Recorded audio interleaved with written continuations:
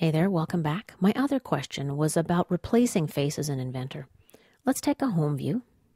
Now right-click on the XY plane. Let's insert a new sketch. And I'm going to drop a rectangle here, like so. Finish the sketch. Activate the Extrude command. My profile is pre-selected. Let's extrude in both directions by clicking here and then just click OK to accept these default parameters. Now let's create a new sketch. We'll do it on the XY plane. Activate the line command. And we'll place our lines here. Just double click to end the line chain. Finish the sketch.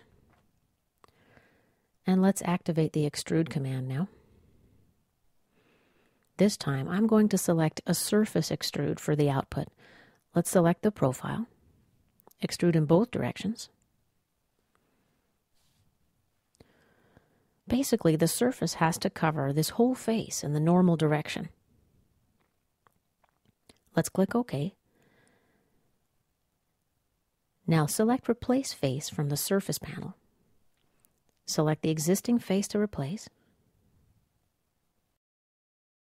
and then the new face. Let's click OK. By the way, if you don't see the surface panel, what you do is right-click, Show Panels, and then ensure that Surface is selected from this list.